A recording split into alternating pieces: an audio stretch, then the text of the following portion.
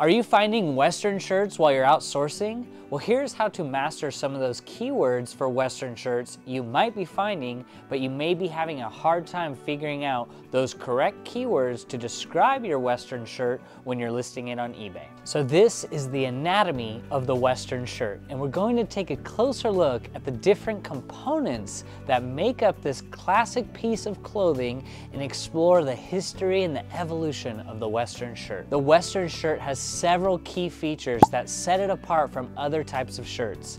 One of those that is most recognizable is the yoke, which is the piece of fabric that sits across the shoulders that helps distribute the weight of the shirt. The yoke is usually made up of contrasting fabric.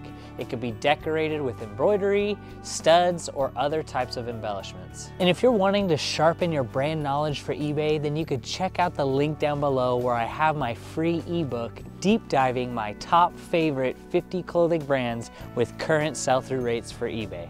This can be helpful for when you're outsourcing and need to check if a certain brand is on my top brand list. It's free and you can find it down in the link in the description. Another important feature is the snap closure, which is another type of closure that is commonly used with Western shirts. This simply allows for the shirt to be easily taken on and off, and as well as a more authentic look and feel.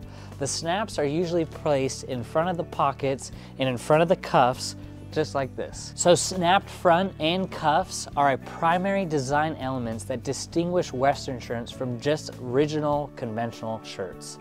But the snap button was added to Western shirts before the late 1930s and 1940s.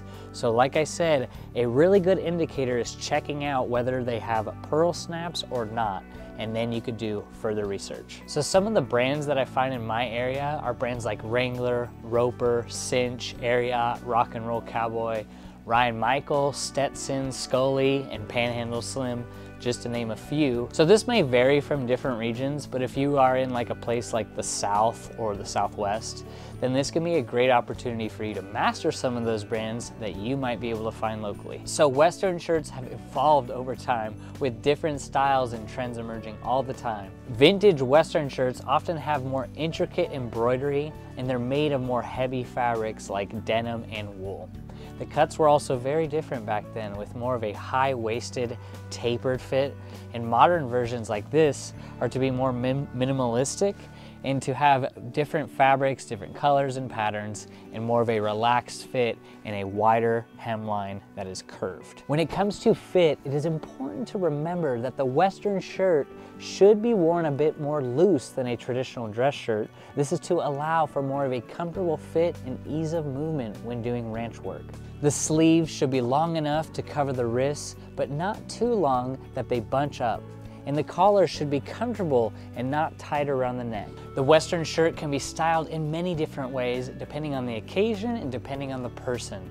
It can be worn tucked in with a pair of jeans and boots for a classic cowboy look, or untucked with chinos and loafers and more of a modern casual look.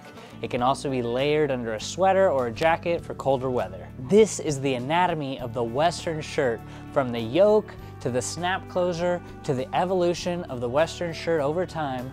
This Western shirt is a timeless classic that can be worn for a variety of occasions and styles. I will put a link down below that covers all of this information that goes more in detail about the anatomy of the Western shirt, and hopefully you can use some of that information so the next time you go out sourcing, maybe you can find some of those Western shirts as well. And if you want to know what else is selling in our eBay store and the types of brands that I'm picking up on a weekly basis, you could check out this video here where it goes more in detail on the types of brands that we are selling and what we are selling them for.